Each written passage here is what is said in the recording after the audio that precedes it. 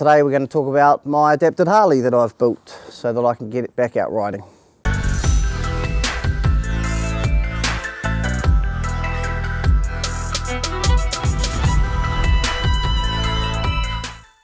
Initially I'd written off getting back riding because I don't have much trunk control, but then I did a little bit of research on the internet and found other ways that I can adapt a bike to be stable and safe for me to ride again, and that's what I've come up with, just a flat deck sidecar. They've built a frame and everything off the bike that I can just wheel my wheelchair up and pretty much transfer straight on the bike and bungee my chair down and I'm off.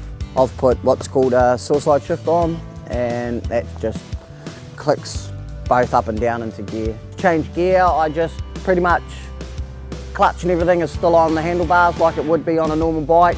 I just let go of the throttle when I go to change gear, and I pretty much lean over and just bang it into gear, let go of the clutch and hand back on the throttle. So what I do is I just pop my wheels up first, I grab onto the shock and pretty much just pull myself up. From here I just shimmy around a bit just to get a good position for my chair so that I can throw my leg over and everything like that. With the floorboards, my feet just sit in there and pretty solid in there so they don't go flapping around and all that kind of stuff.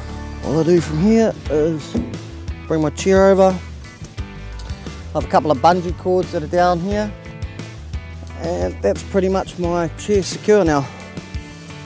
And then just a few adjustments on my seat and that, and I'm pretty much ready to go.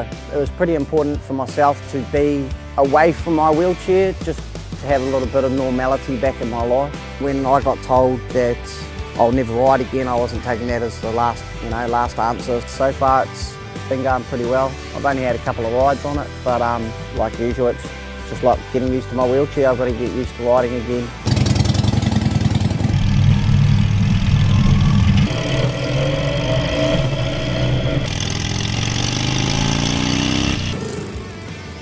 Thanks for watching another episode of Really Good Tips. I hope I've inspired you to go out and buy yourself a Harley and get back out on the road and enjoy that wind in your face.